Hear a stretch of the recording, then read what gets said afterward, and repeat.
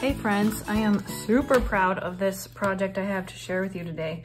I've been wanting to make coffee ornaments for a really long time, like years, but I just never got around to it. Ornaments are something I really love to make every year as gifts to give to friends. When you know when you just need like a little something to give someone, I think ornaments are just the best. So I've made tons of these over the years. I'll put a link to a blog post that shares lots of the ornaments I've made.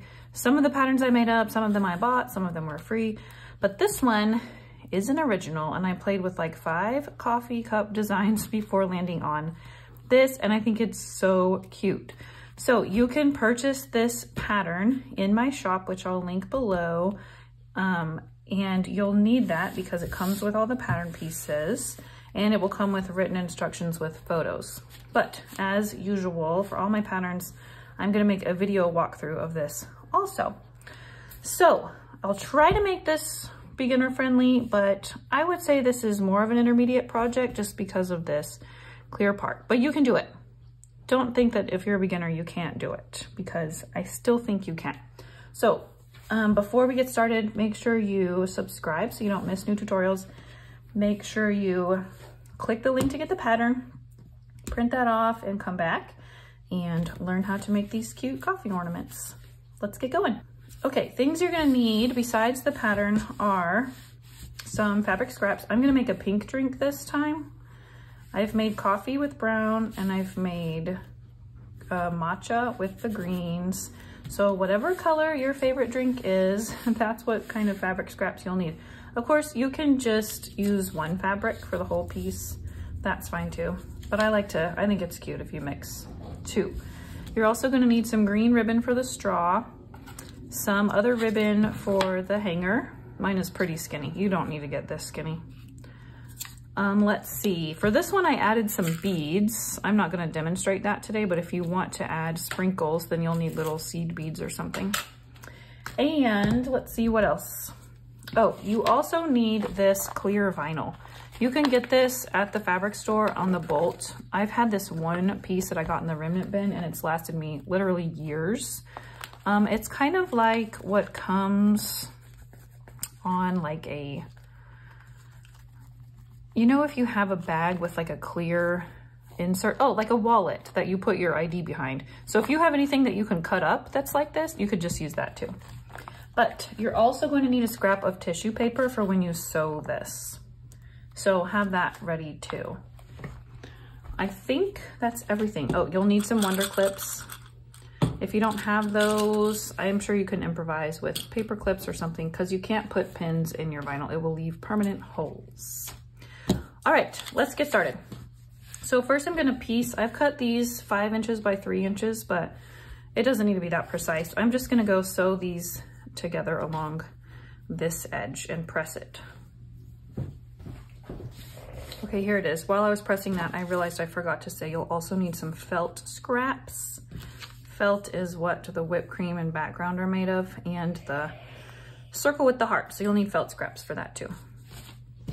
Okay, so I'm going to place my pattern piece right here with the seam on this dotted line and cut around it. My rotary cutter squeaks. Okay, so now I have my cup shape. The next thing is to cut out my cup and whipped cream shape out of this piece. This would be more hard to cut out with a rotary cutter, so I'm gonna use scissors. Once again, I have lost my scissors. Okay. When you cut the felt, you wanna make sure you don't have any weird angles or anything. Try to just make the edges look really smooth, because obviously it does not get hemmed. Carefully cut around the tip. Okay, let's see how that looks. Get the whipped cream tip kind of perfect. There, all right. I'm going to place my cup on here, and I'm gonna go use white thread, or you can use matching thread, it's up to you, to sew around it, about 1/8 of an inch from the edge. The edges will be raw, but they'll also be encased in the plastic, so they won't unravel. Okay, now you're going to cut a small piece of this for a straw. Let's see how long. Need 1.5 to 2 inches, and we're gonna get a glue stick and glue this to the back about like this.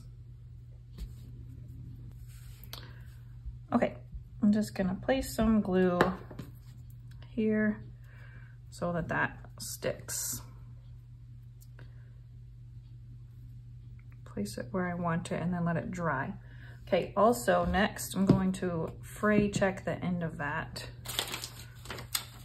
so that my ribbon straw does not unravel. I'm actually gonna move it so it's more like here.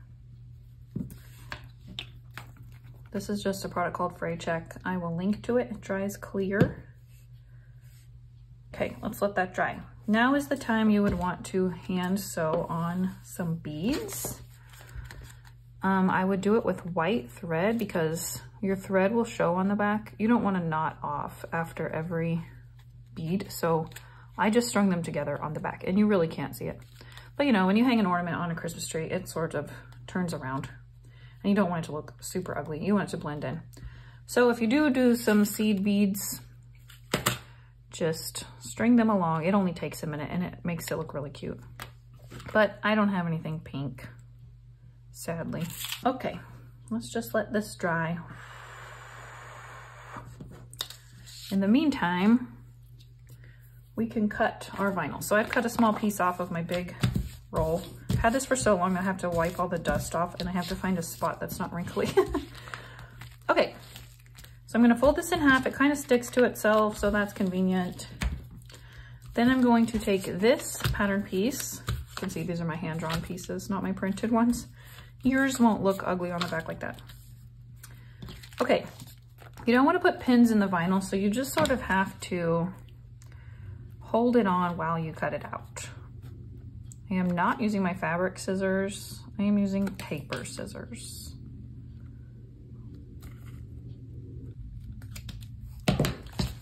Okay, so once you've cut those 2 layers out, you're going to take them apart if you can. Mine are very stuck together, wow. Oh my gosh, I've never had this happen before. Okay, phew. You're going to sandwich your little guy, your little cup in here. I hope you can see this okay on the video. It is clear after all. Sandwich that in there. Try to center it. Line up the edges of your vinyl. And we're gonna place clips.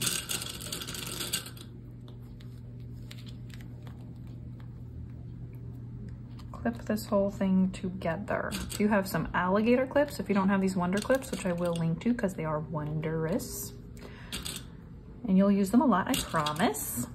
I'm going to clip them here. But alligator clips will also work if you have miniature clothespins for some reason laying around your house. That will also work, just don't put pinholes in it. Okay, I'm going to switch to black thread. And you can see on this one, I sewed all the way around. And then I sewed a rectangle down here, and then I zigzagged through the rectangle. So this will appear like the lids you get at the coffee shop. This isn't necessarily a Starbucks ornament, but it could be if you're a fan. Wait, one very important thing.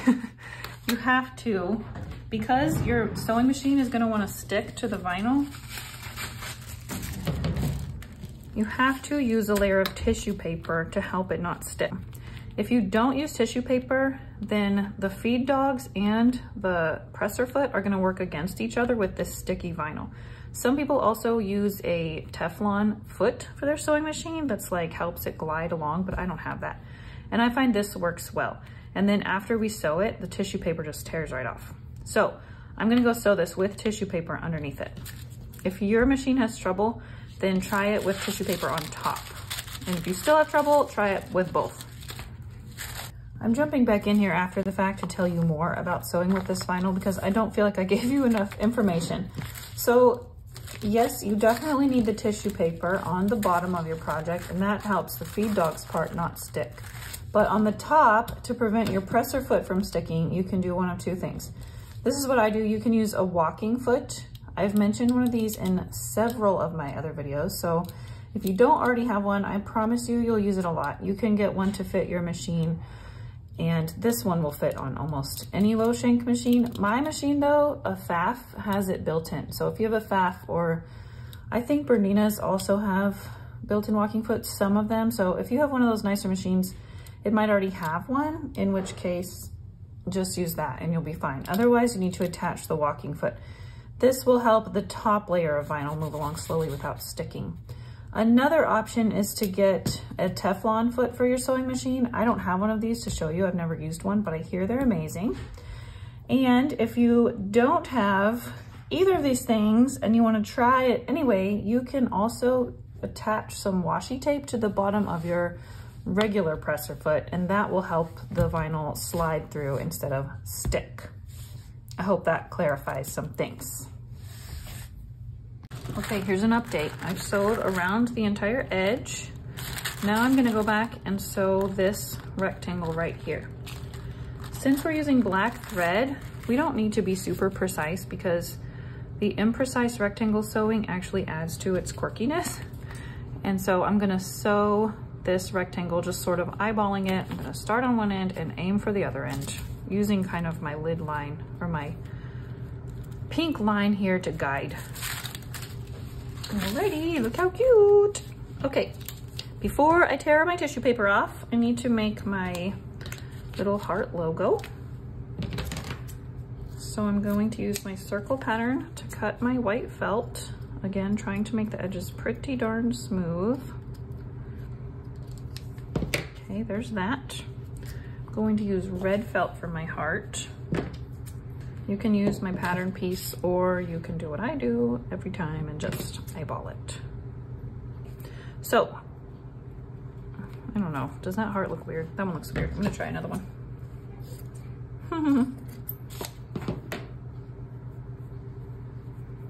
It was a little too wide. Okay, I'm gonna go sharper up.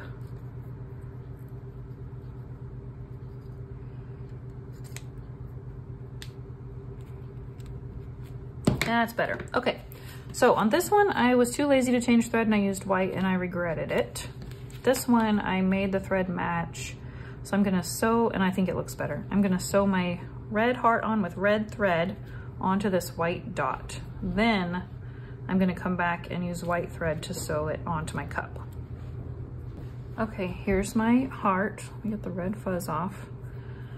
If you have trouble sewing it around these tiny curves, especially if you're a beginner, no judgment here if you just decide to glue it. I like the stitching because I think it adds some cute dimension. Okay, so now I'm going to, again, do the not lazy thing, switch my thread color, and I'm gonna center the circle on the cup and sew around it. It looks good. Okay, let me get my tweezers. Now we can, before we sew the hanger on, we can remove this tissue paper. It should come right off without pulling your stitches out. Some tweezers like this can be helpful to sort of get in there. So tear all of that off. If you have the patience to get all the tissue paper out of this rectangle, you go right ahead. I do not have that kind of patience. And so I left it. And look, you can't even see it from the front. Okay, last step is to cut a length of ribbon for your hanger. The first one I made of these, I sewed the ribbon in as I was sewing the vinyl, but my ribbon ended up like over here because I couldn't really gauge where the center was, and then I think it shifted or something. So now I do it after the fact. I should have been a smart person and done it with my black thread when it was still threaded black, but I didn't. So I'm going to knot the ends, When I'm done, I'll trim that and fray check it. Okay, I'm gonna this is a very skinny ribbon. You don't have to use this skinny of ribbon. But since our lid is kind of see-through, we don't wanna put it so far down that it shows like that. We wanna put it just on the end here, just on the edge of the ribbon. Also, since it's tiny, I can't really clip it. So I'm just gonna go place a tiny bit of tissue paper under here. And I'm gonna sew across my ribbon, making sure that my needle catches both ends. And I'm gonna sew back and forth a couple times.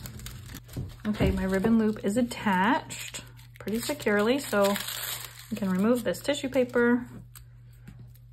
And there you go. The ribbon loop is honestly probably the fussiest part of this whole project. So if you really struggle, you could just put a hole in your lid piece here, a tiny hole, and thread the ribbon through. That's an option. Or you could try, like I mentioned the first time, and why can't I get this tissue paper out? And you could sew it in as you sew the clear vinyl together. Just whatever works. There we go. There's my finished pink drink. So cute. So now I have my pink drink, my matcha ornament, and my coffee or frappuccino, whatever you want to call it. If you make some of these, I would love to see them. Tag me on Instagram at pincutsew or shoot me an email. I'll put a link to my blog below so you can go scope out all the other sewing content and inspiration I have on there. I have tons of beginner-friendly tutorials. And be sure and check out my pattern shop where I post new patterns pretty often. So if you're trying to make Christmas gifts, that's the place you want to go. And you don't have to wait on the mail to get them. They're PDFs, you just download them. So I think that's it. Be sure and subscribe, and I'll see you soon.